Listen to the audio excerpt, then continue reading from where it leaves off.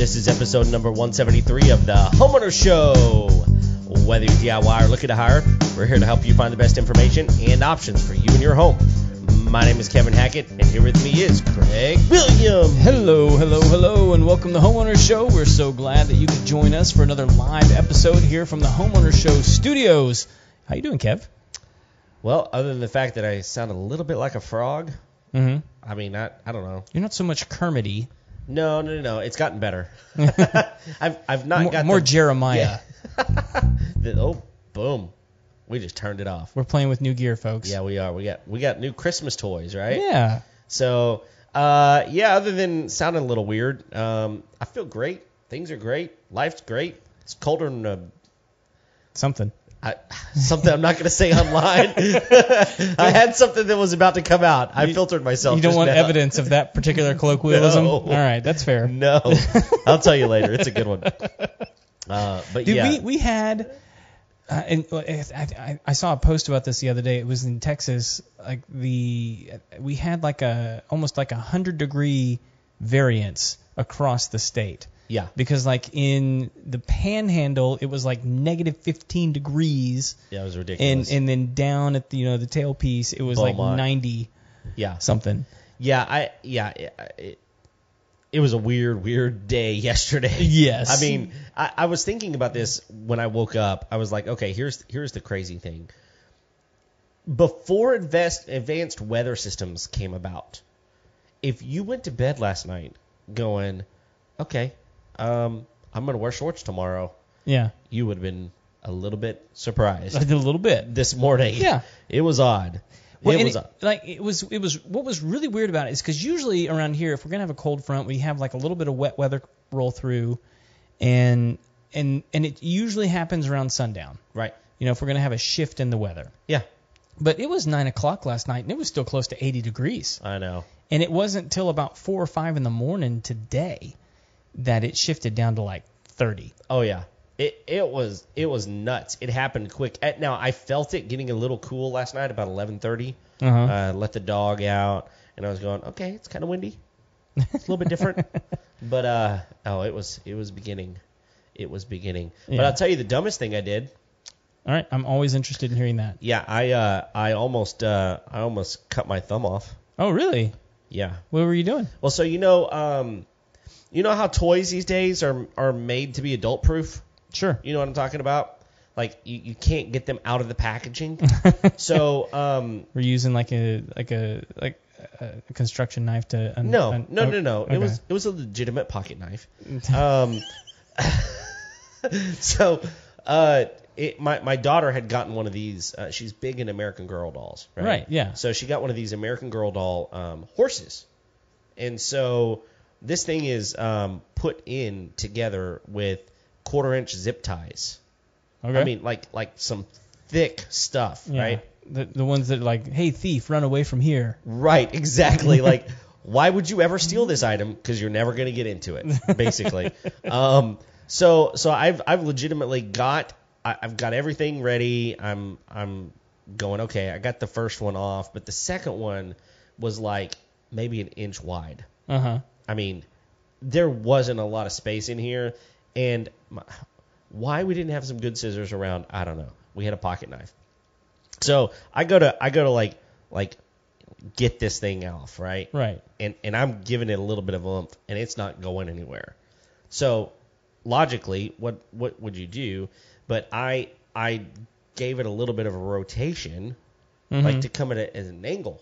Yeah. And I was gearing up, and I was like, okay, I'm ready. I'm ready for this.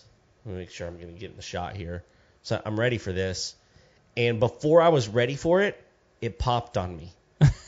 I wasn't ready. I wasn't even giving it anything. And my finger went, ooh. And I just said, nobody else knew it was happening because this gift had already been opened. Everybody had moved on except my daughter, who was ready for this thing to be opened permanently, right? And so I just went, whoop, cut myself. And so I knew it was bad though. So I got up. I went to the kitchen. I told my brother-in-law, who's a firefighter. I said, I just cut myself. And he goes, oh, okay. And I go, you should probably follow me.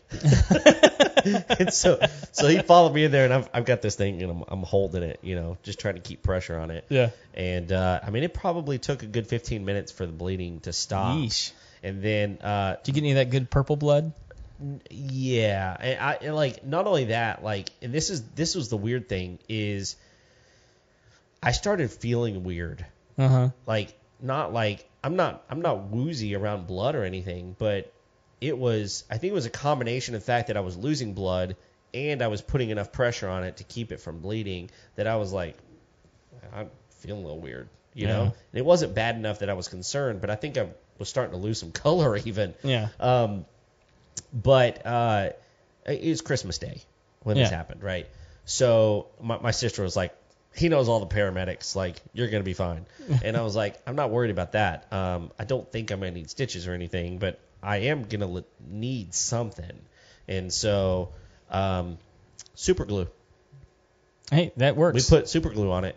And sealed honestly, it right up, huh? Yeah, sealed it up. And honestly, I've kept a Band-Aid on it because I've wanted, because it's still, I mean, that was a week ago. Was it like hot super glue, or was it? No. Just like like it wasn't hot glue. in the tube. Yeah, it was just in the tube. Just like Gorilla Glue, basically. Yeah. But it's still on there. Like the super glue is not worn off. It's still there because it's been wrapped in a Band-Aid. It might be a permanent fixture of your thumbnail. It may be. Yeah. It may be. I feel like eventually it's going to be healed up enough that I'm going to be ready to be like, rip that thing off. And then you'll have a whole new wound. Then it'll be different. But yeah, so that was my... You need a graft. Yeah. And the thing is, like, I can't tell you how many knives I've wielded in my life, whether it's cutting for cooking purposes or for, camping purposes, backpacking purposes, like all kinds of ways that I've needed a knife. I've used them. Always very careful. In fact, my hand was a long way away. It just... before I was ready, man, and it just came all the way across. So it could have been worse. You never get hurt in like the cool ways. No. It's always like the story that you don't really want to tell. Wait, are you talking about me specifically? No, me too. I mean, like it's always like, yeah, I was unpackaging a plastic pony from. Exactly. Yeah, that zip tie. Like I was stabbing a Nazi. Exactly. And went right into my thumb. Right. This ninja came out of nowhere. I pulled out the knife, flipped it open, stabbed myself instead of him. Yeah. That would have been way better. But no. This was just carelessness. So it reminds me of the past 3 days, honestly. Oh, really? Yeah. Why? Because I went hunting. Oh. Yeah. Okay, so I don't know anything about this other than the fact that I said, hey, how were the deer today? And you said... There were no deer. There were no deer. There were no deer. Ever? No. I mean, like, I heard stuff. Oh. And but those could have been like raccoons. Could have been. Never saw anything. So I spent 3 days hunting in Sam Houston National Forest. Okay. Which, I mean, like, for those of you that don't know, it's public land. Yeah. Public land hunting. It's not a lease or anything like that. You just kind of wander off in the wilderness, and there's regulations around it. I mean, you have to be like so far away from roads and trails and all those kinds of things. So I followed all the rules. But like saw nothing. Man, that's so disappointing. And to be fair, it's the end of the season. It's really the only time I had to go. But like and I try and approach this with just about everything. With any great failure, there's lots of good lessons to learn. Okay.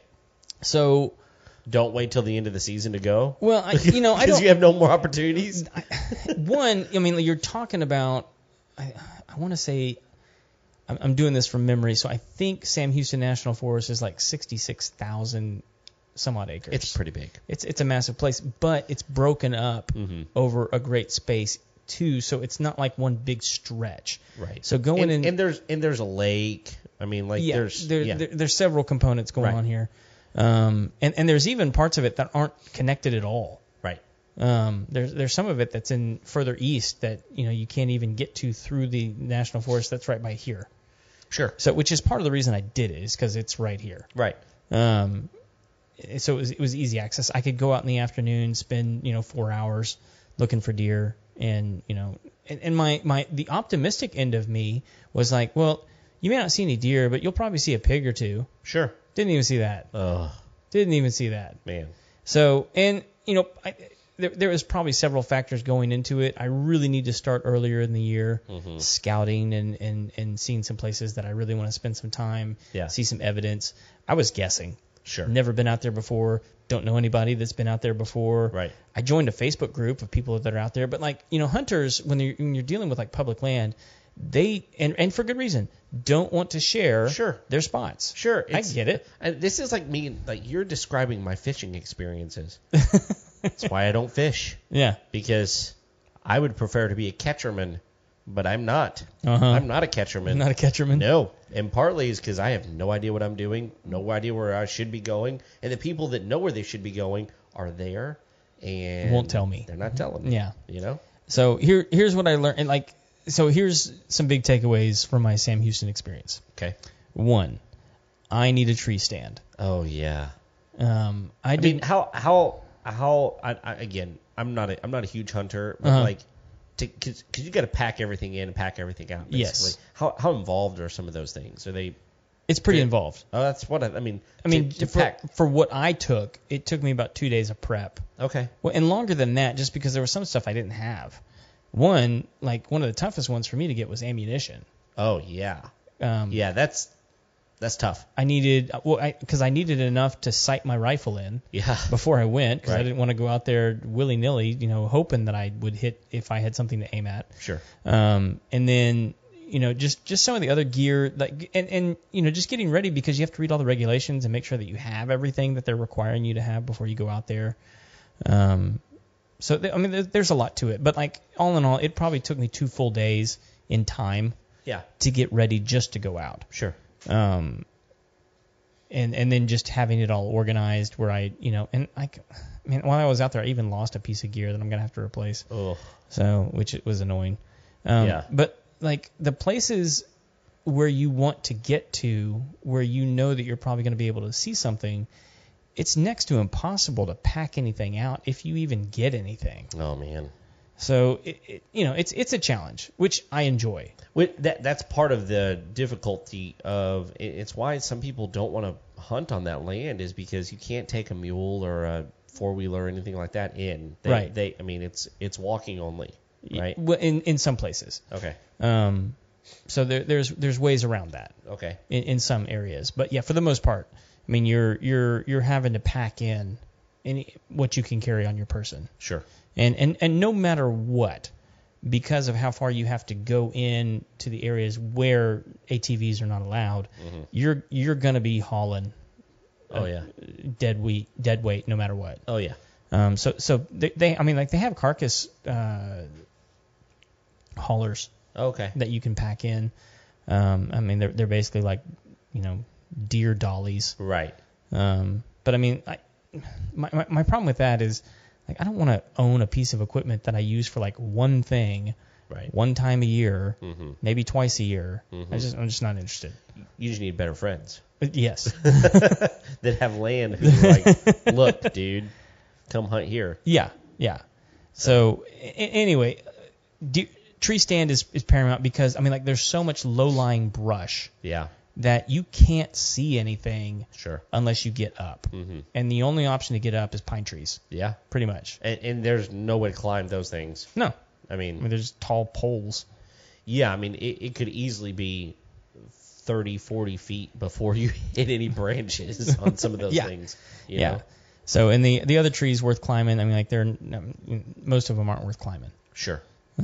So anyway, tree stand is paramount, and then just doing your homework is going to be key. I had a lot of fun.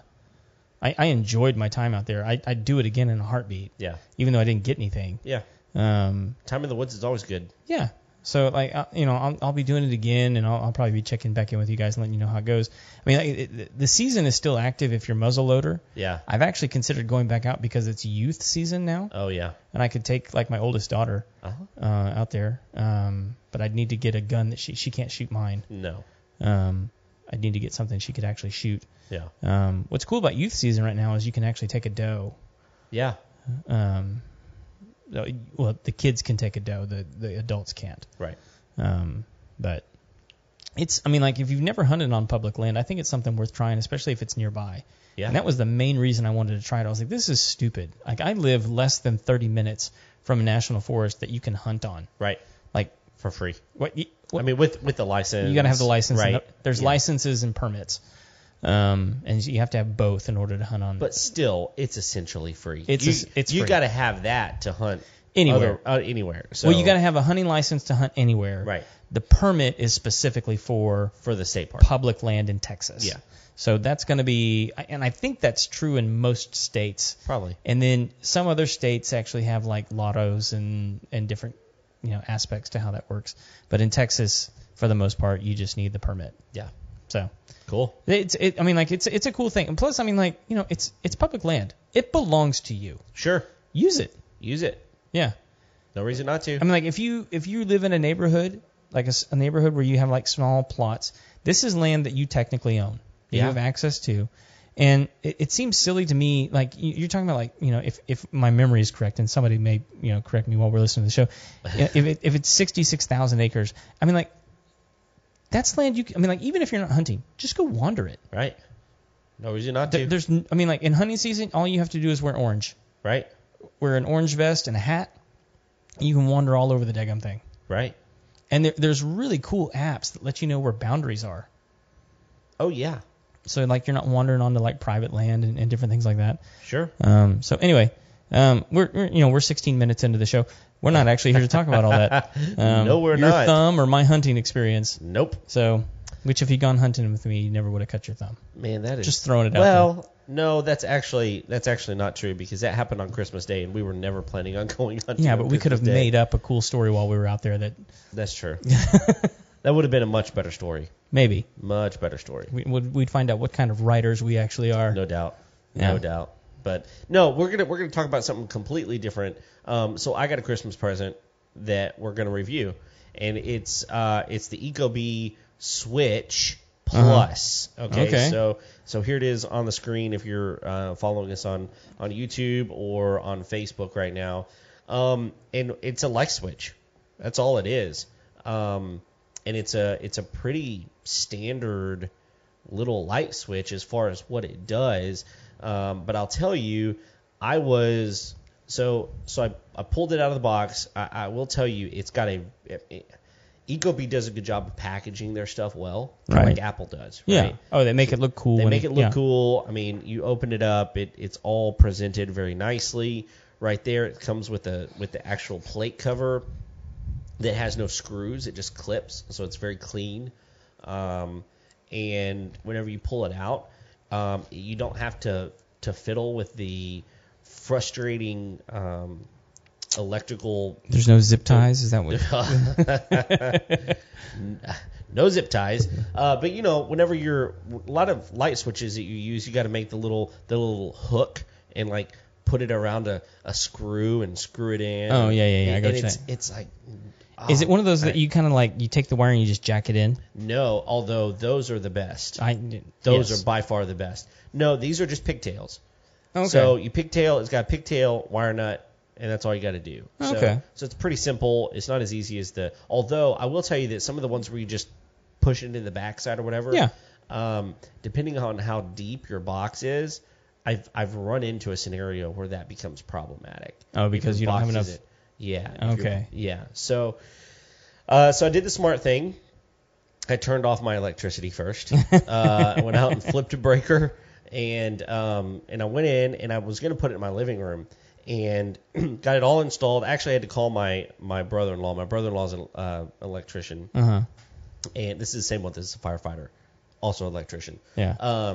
And I was like, all right, dude. Like it tells. So another thing that's cool is all you do is open up the Ecobee app, and it walks you through how to install it. Oh, so it works with the regular Ecobee app. Okay. It works with your regular Ecobee app. You don't have to have a separate app from your thermostat or anything like that. That's probably actually an important point for people. Like, if you've never heard of Ecobee before. Yes. Like, it's an ecosystem in and of itself. So the thing where we first came into the Ecobee world was like episode 2 or 3. I think so, yeah. Where we reviewed a thermostat that I actually had 2 of them in my house, and then you went out and bought one. I did. They're great. I still love mine. I still have mine. Yeah, and very, very good. And they've got updated versions now. Even they've got them that are Alexa enabled.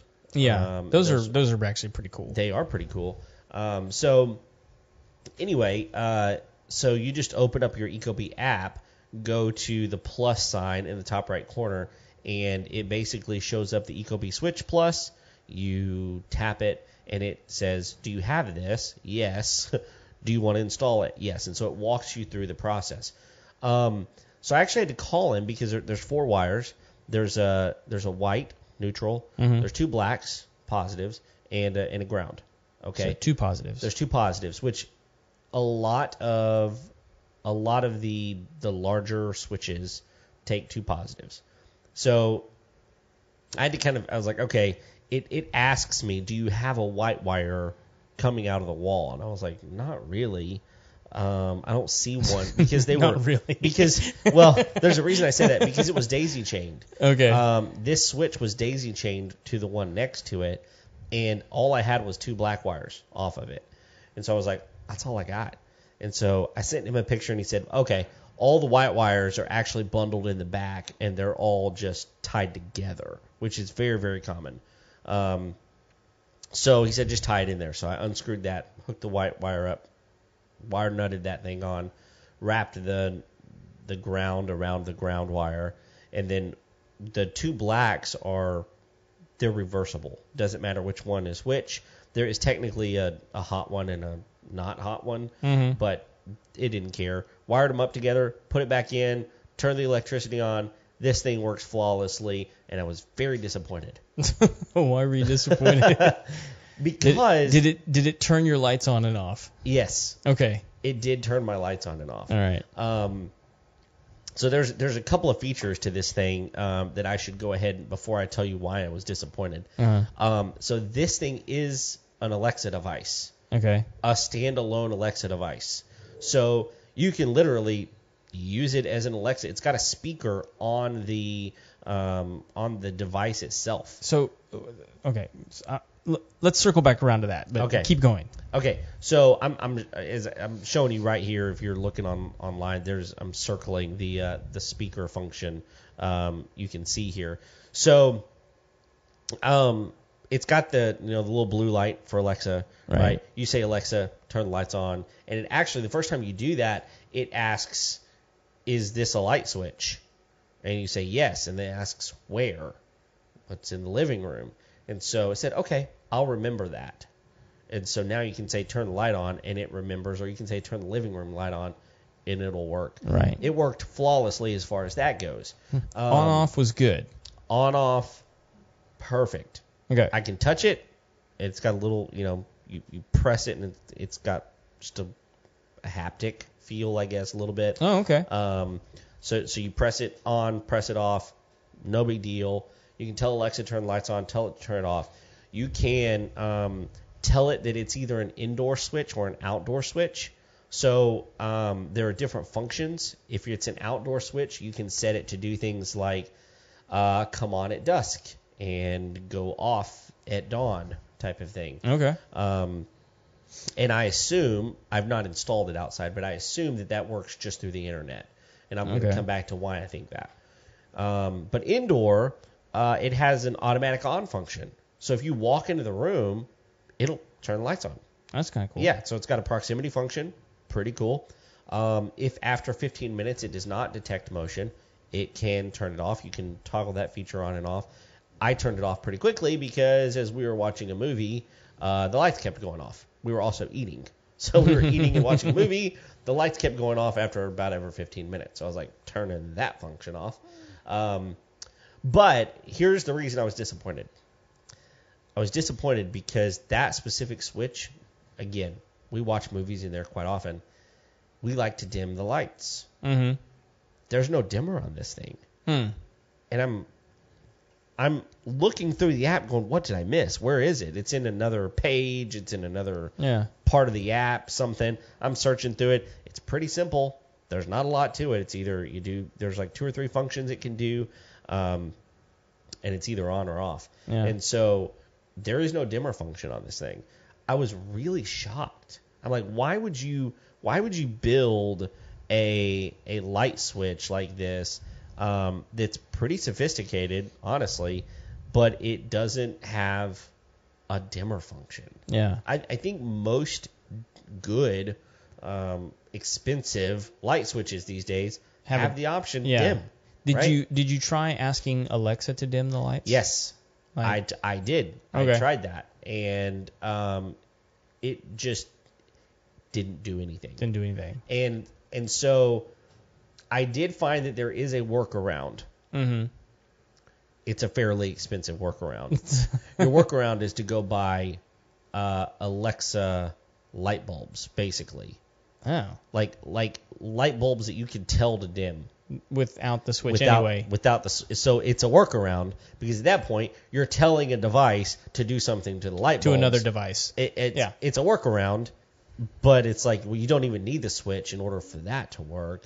Anyway, it's kind of it's a workaround. Yeah. Honestly, it sounds, I mean, from your description, it sounds like the switch was built for two purposes really, really well. It sounds like it was built for garages. Yeah. And commercial application. Yeah, I think that, well...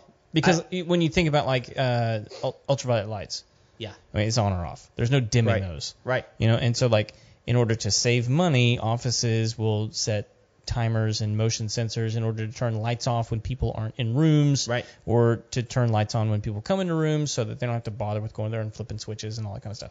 Yep. That's what it sounds like it was built for. Yeah, and I just don't, I guess I don't understand. I would love for someone from Ecobee to actually reach out to me and tell me why they didn't add this function. Mm-hmm. Because you're talking about the dimmer function. The dimmer function, because to me that's a, I don't know what all mechanics are involved in making that happen. Yeah. But I do think that it would be fairly simple in the size of box that they have to add something in there, even if it's a toggle switch, like that you literally have to move up and down physically. Mm-hmm. They could have added that. I know that, like, dimming is a very specific function in home lighting. I know. I agree. And like, the only reason I'm even cognizant of this at all was because when I was installing my Lutron system, the only reason I went with the Lutron system is because they were the only one at the time, and I don't know if this is still true anymore, that had a smart plug that had a dimmable feature on the smart plug. Right. Which is pretty cool. It is pretty cool, but like, you know, like we were talking about with the what's the model of the Casa smart plugs? Oh yeah. Those don't have a dimmable feature on them. But they're a whole lot less expensive. The price point's a whole lot lower. Yeah, 4 for $20. $20. You know, and on-off scheduling and sure, you know, all that kind of stuff. So you can you can do all kinds of stuff with that. Right. But for whatever reason, it seems like the dimming feature with these light switches is the thing that really kicks it up a notch. Sure. As far as price point. Yeah. And it is as far as, you know, luxury. Mm-hmm. Yeah. So to that point, you also can't schedule this thing, which is weird. I mean, you would think even if you don't have the dimming function, the scheduling is pretty easy. So, I mean, by scheduling, you mean like a regular routine scheduling. Right. You could probably say, hey, Alexa, turn on living room lights at 6:30 in the morning. I don't know, honestly. That would be something that I've not tried. I probably should go home and try that. Yeah. But the motion sensor aspect of it, though, is pretty cool. Okay, so here's what happened. So moving forward, I was like, this installation is not the best use of this device. I've got I've got an outdoor option that it's an indoor switch that I'm using, but it's for an outdoor light. It's the one that we use most often just to walk outside, let the dog out. It's front door, right? So I was like, okay, we could do that. Well, my daughter said, what if we put it in the playroom? And I got to thinking about it. So our playroom is awesome. Like, it's probably one of my favorite rooms in the house because it's the very back room of the house. There's huge floor-to-ceiling windows in that place. It's got a vaulted ceiling, so even the window's up high, and it's just a golf course in the background. It's beautiful. But the light switch in that room is in the middle of the wall. And it's actually very difficult to get to. I have no idea. So there's a pocket door there. Yeah. And so maybe they didn't put it there because there's a pocket door, but they could have put it on the other side of the door frame, but they didn't. I don't why they put it in the middle of this wall, and it's a pretty big wall. I have no clue. But I started thinking about it, and I go, okay, we hardly ever dim the lights in there, and if we did want to do that, our fan has a light kit on it that'll dim if we really, really want that function. Yeah. But the hardest thing is like getting to the light switch. Right. And oh, by the way, that light switch is one of those. It's one of those that's on a knob. Oh yeah. But the part of it was broken, and so there's no knob on it, and so you're like turning this little thin piece of metal. It's dumb. So I was like, look, I hate that switch anyway. Let's try it. Yeah. And I absolutely love it in that room. There you go. So because here's the deal. So I same thing, installation. It says, by the way, it could take up to 45 minutes to install this thing. If you've ever installed a light switch, you can do this. It shouldn't take you 45 minutes. 10 minutes. Yeah. Tops. Maybe 10 minutes to find the screwdriver. Yeah. From maybe the moment you begin to the moment you're like cleaned up, Yeah. maybe 45 minutes, but it should not take that long. So I installed it. So my kids really dislike walking into that room at night because, again, they're little. It's dark. It's hard. I mean, you never know what you're going to step on in there. Going to the playroom, and there's Legos galore, right? So you walk into the room now, light just comes on. That's cool. Super easy. And if the kids don't want to walk all the way in there, they can stand at the door frame and go, Alexa, turn the lights on. And she does. And you can walk out and say, turn the lights off. She does. I can turn the light on and off from the app as well. So if I don't want to walk back there, open the app, turn the light off, no big deal. So but that's through the Ecobee app. That's through the Ecobee app. So my question earlier was, so now that you've got it installed in the place where it's going to be. Yes. So did you have to set up the Alexa aspect of it through the Alexa app? No. So is it connected to your Amazon account? I would assume it is. Yes, it is. That's it is. How, I didn't have to do it through the Alexa app, but it basically told me go to Amazon and say something. Right. When it set itself up. Is this the first Alexa device in your house? No, it's the second one. Second one? But what's the first one? we had a puck. Okay. Yeah, one of those pucks. We don't even have it plugged in though. Okay. We had it for a while, and my kids were driving me nuts with it, trying to do all the things that Alexa does, and so I just unplugged it. It's somewhere. I actually know where it is, but it's not installed. But it was very easy to do. No okay. Big deal. No big deal. But you can ask it what the weather is. You can ask it to play music, and it does have a speaker. Don't expect any type of great sound out of that speaker, but it does have that function. Could it connect Bluetooth to an actual speaker? I don't know. I've not tried to do that. Huh. My understanding. Usually the way Alexa devices work is Bluetooth can be kind of weird because you can Bluetooth typically to an external device, or you can Bluetooth to a device that's sending information to it. Okay. Yeah, I honestly, I'm not as versed in Alexa as you are. You've got it everywhere. I don't, but it should be pretty easy to do that kind of thing because it does have. It's connected to the Wi-Fi. It's connected to Wi-Fi. If it's connected to Wi-Fi, then you should be able to connect it to. In theory, you should. If you had like a Bluetooth speaker, I do. Then you ought to be able to go into your Alexa device or Alexa app. Okay. And pair it to a legit speaker. Okay. And be able to play good sounding music out of it. Interesting. That's a very interesting idea. I need to try that. The only downside to it would be, because if you ask it a question, and the answer is going to come out through the Bluetooth speaker, right? So it could be really loud. Yeah, I guess it all depends on how you have that kind of set up. But if you just have the Bluetooth speaker turned off, then it should come out through the normal native speaker. As long as that makes sense. So here's here's one of the reasons that I was frustrated with the fact that it did not include the dimming function. Mm-hmm. You're talking about price point earlier. For sure. So this thing is currently on sale at Amazon, but its regular price is $80. Okay. And I'm going, for $80, give me a dimming function. Yeah. So here's my question. Because I've never. What was that? Oh, no worries. It's just my chair. Just your chair falling apart? Yeah. You've sat in this chair before. Okay. Yeah. No, I understand. I hope you just, be still, Kevin. So far, so good. Okay. Don't make me laugh. Don't make me laugh. What is the regular price point like on a regular motion detector switch? I honestly, I don't know. And I'll say this: we should be able to find that out. It's $41.50 right now, so it's on sale? Almost $50 off right now. So if I go to Lutron, right? Lutron is what's another one? Smart light switch, motion sensor. Okay, let's just see what I got. Okay. So some of these, Casa actually has one. It's a light switch. It's $35. Wi-Fi smart motion activated dimmer light switch. What? Yeah. Casa for the win. Yeah, it actually says dimmer on this.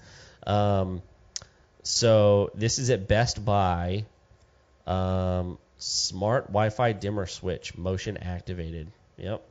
$35. So here's my problem with the motion activated. Is there's only certain places in my house where that, because in a bedroom, to me, that would be terrible. Sure. I mean, in our family, I typically go to bed later than my wife. Yep. If I walk into the bedroom. Yep. And the motion detector turns the lights on. That's no I'm in trouble. Yeah, of course. And so that's no good. No, it needs to, and you can turn that off, by the way. Right. You can toggle that function on and off in the app. So if you don't want it to turn on by motion sensing, you don't have to. Just leave that toggle off. Now, again. Okay, just FYI. So just a standard 2 amp motion sensor light switch from Lutron. This is not a smart one. Right. But just a regular motion sensor light switch. Yeah. $20. Okay. $19.97. Now this is at Lowe's. Sure. Now you got to understand, you're getting an Alexa device with this too, right? Fair. Okay. Fair. I mean, your cheapest Alexa devices are pretty inexpensive, but $20 to $30, right, yeah. for an Alexa device. So we're probably still in the ballpark but at $80, right? If you had to pay full price for that thing, I'm trying to see if they have the smart one. Yeah, that Lutron makes. So my thought is to for $80. Obviously, it's available as a dimmer. I mean, you can do it through Casa. That's Kasa, by the way, if anybody's looking. I mean, that's $35. So now, hear me. I am not disappointed in the product overall. I actually am very happy with the way it functions. Its ability to just connect with, my Ecobee app. I don't have to have another app on my phone. It's all right there. And the Alexa function, pretty cool. Its motion sensing capabilities, very good. When as soon as I walk into the room, light comes on. I'm happy with it. Right. I just don't understand why there's not a dimmer function. Yeah. That's the only thing that is a little bit shocking to me. You take that out, like if it added that dimmer function, or if dimming was never an option, I would be totally happy with it. So here's what I'm finding so far is it doesn't look like there is. I mean, at least I'm looking at some of the other brands that Lowe's has, and I probably need to look over at Home Depot as well. Yeah. I'm not seeing a smart one that has motion detector, except for Eaton. Okay. Eaton has, but this isn't really like a smart one. It's a Z-Wave. Oh, and that's its only option? Yes. Yeah. And okay, Eaton's Z-Wave single pole smart occupancy motion sensor, $122. Oh, wow. So and that's like the only smart option. Now, Legrand has like their upper echelon, like fancy light switch, and that one's $50. But that's just because it's like a architectural light switch. Sure. I mean, and it has some motion detecting capabilities. All the rest, like Lutron's most expensive one on here, and I can't tell if that one has any sort of smart. It doesn't look like that has a smart. It's like $37. Okay. Well, okay. So something to kind of keep in mind here. This one, the Ecobee, it works with HomeKit. Mm-hmm. It works with Alexa, obviously. Right. It works with Google Play. It works with SmartThings. And like for example, the other one we were talking about, the Casa, it works with Alexa, it works with Google, and it works with SmartThings. Mm-hmm. So it doesn't work with HomeKit. So if you're using HomeKit, Apple's version, which I know most people don't, but if you are, that could play into why you purchase one over the other. Yeah, for sure. That Casa one you mentioned though, I'm interested in that one. Yeah, that was kind of cool. So mean, like here's why, like. I don't know why, but my wife and children are perfectly comfortable doing pretty much everything in the dark. Oh. Like I walk in, like they'll be sitting at the dining room table, having breakfast in the dark. Why? Exactly. and like I will walk into the room and I'll turn the light on. They're like, oh, that's much better. I'm like, what? Yes. You could have done that as easily as I did. It's not a big deal. But like if I just had something that was like motion detecting that would just turn it on for them when they walk, they would probably be so much happier people. Yeah, oh my gosh. Not mole people. Yeah. Well, so anyway, that's the review. I mean, I don't think there's anything else really to discuss with it. I would, honestly, I would buy another one. Yeah, I really think there's would. lots of good practical applications for this Switch. Absolutely. I would buy another one. I would recommend it to someone. I would probably say, look, if you want it to dim, don't buy it. Yeah. But if you don't need a dimmer function, it's a really, really cool option. Yeah. You know? So I'm really interested to hear whether or not you can pair it Bluetooth to a speaker. Yeah, I'll try that. Here's the only downside to that. Okay. And like you mentioned, I have Alexas all over my house. And the reason that we do is because we like, it's probably just me, but I like being able to play music throughout the whole house. Sure. And Alexa devices give me that capability on the nicer Alexas. Right. So unless you're doing a hard wire out of the Alexas into a bigger speaker, if you pair one to a Bluetooth device, it is then unavailable for multi-room streaming. Oh, interesting. So if you're sending it Bluetooth to like a really nice speaker, that system is now unavailable to stream music throughout the rest of the Alexa devices. Okay. For whatever reason, it works that way. Interesting. I mean, it makes sense. It's probably taking up a lot of bandwidth to go from one device to another. Probably. In order to sync it up with other devices, it probably needs as little interference as possible. You would probably get delays, and then they'd go, why is this? Yeah. And I mean, like it. Honestly, these days, because we have generations of products now, it struggles now. Sure. Because we have some devices that are older than other ones, and I don't know all the reasons, but like sometimes it just struggles. Yeah. It's not perfect. It's not great. It's not as efficient as those Sonos products that I've never seen those have any problem. Right. Streaming across rooms and different things like that. This one, like when it works great. Sometimes it just has a little struggle. Cool. So. Well, man, that's it. I got anything else? That's it, man. Okay. Well, thank you guys for downloading today's episode. We are very appreciative. Look, we're excited about 2022. Thanks for hanging with us. Happy New Year, y'all. Happy New Year. We got a lot in the tank. So stick with us. Subscribe if you haven't. Do all the things. And until next time, we'll see you later. See ya.